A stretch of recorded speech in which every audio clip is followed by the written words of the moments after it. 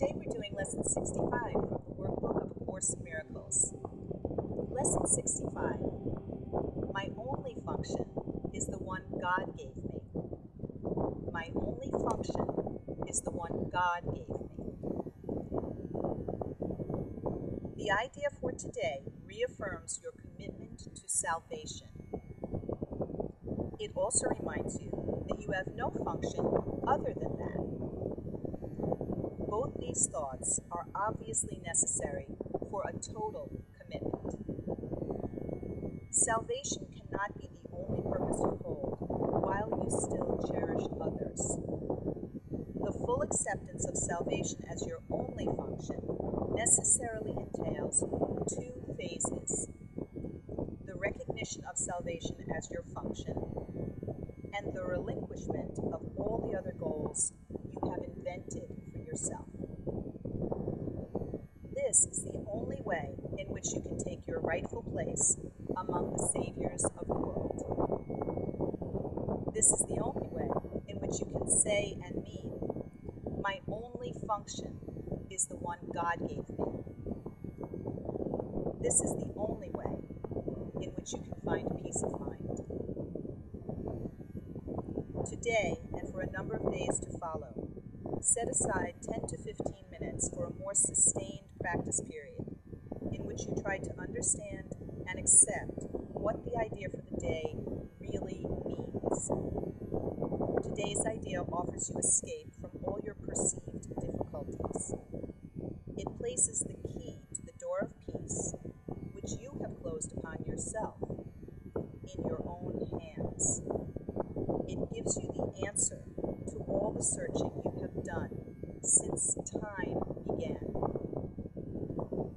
Try, if possible, to undertake the daily extended practice periods at approximately the same time each day. Try also to determine this time in advance and then adhere to it as closely as possible. The purpose of this is to arrange your day so that you have set apart the time for God, as well as for all the trivial purposes and goals you will pursue. This is part of the long-range disciplinary training your mind needs so that the Holy Spirit can use it consistently for the purpose He shares with you.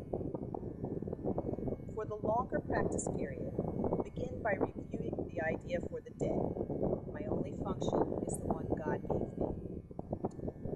Then close your eyes, repeat the idea to yourself once again, and watch your mind carefully to catch whatever thoughts cross it. At first, make no attempt to concentrate only on thoughts related to the idea for the day. Rather, try to uncover each thought that arises to interfere with it. Note each one as it comes to you with as little involvement or concern as possible, dismissing each one by telling yourself, this thought reflects a goal that is preventing me from accepting my only function. After a while, interfering thoughts will become harder to find. Try, however, to continue a minute or so longer, attempting to catch a few of the idle thoughts that escaped your attention before, but do not strain or make undue effort in doing this.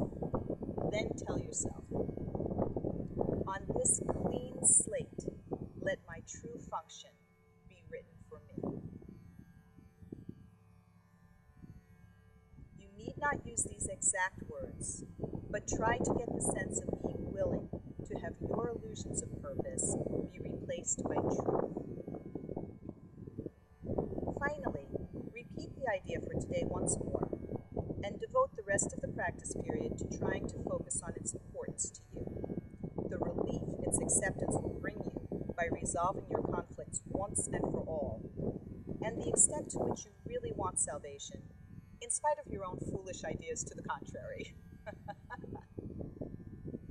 In the shorter practice periods, which should be undertaken at least once an hour, use this form in applying today's idea.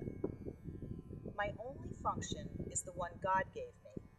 I want no other, and I have no other. Sometimes close your eyes as you practice this, and sometimes keep them open and look about It is what you see now that will be totally changed when you accept today's idea completely. That's lesson 65. My only function is the one God gave me.